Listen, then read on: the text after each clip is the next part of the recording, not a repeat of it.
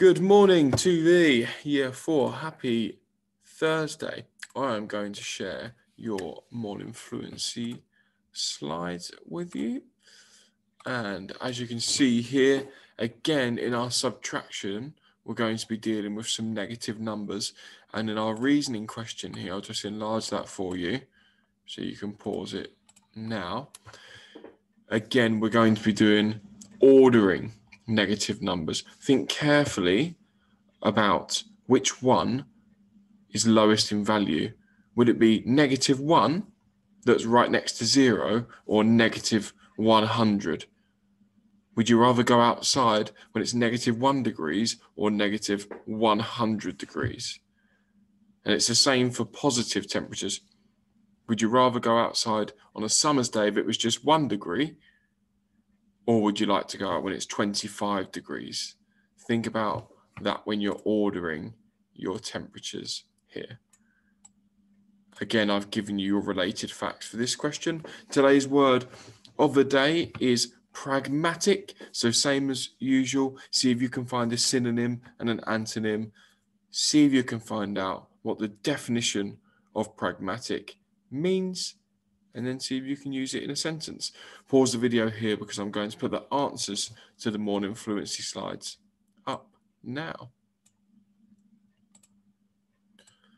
Okay, so let's have a look at our negative numbers again. 1 minus 4, 1 take away 4. I'm going to start on 1 and I need to subtract 4. 1, 2, 3, 4. I'm now into our negative numbers because the value is below 0. So 1 take away 4 equals -3. Remember, it's -3 and not -3. Okay. I've also got here 50 divided by 5 equals 10, because 10 lots of 5 equal 50. 10, 20, 30, 40, 50. So that means 500 divided by 5 equal 100. I'm going to explain the reasoning question on this slide here.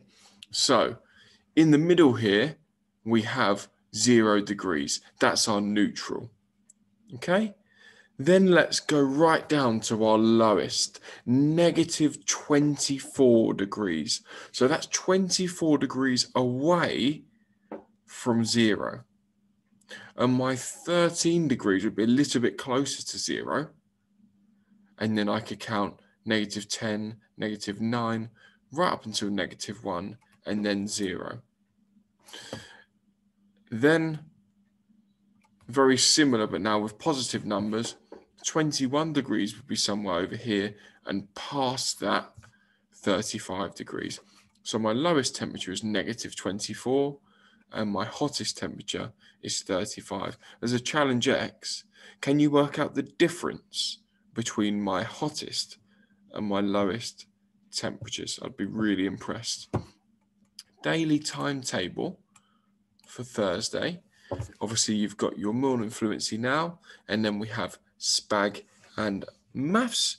In maths, we're looking at efficient methods of multiplication.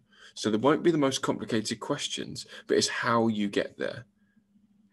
So you need to really pay close attention, think about the strategies that you could use instead of just using the short multiplication method every time. After break, I would like you to choose some form of mindful activity, or yoga or drawing or colouring. And then you have English, where we're going to be starting to write our adaptations of Beowulf. And then you have your read theory before lunch. In science, it's going to be your practical lesson. You're going to be testing how strong the different 3D shapes are by putting various masses, various objects of mass on there. And then in RE, you're going to be learning about the different birthing ceremonies and naming ceremonies within the Islamic religion. So hopefully a nice, fun, positive day. Enjoy it. Bye-bye.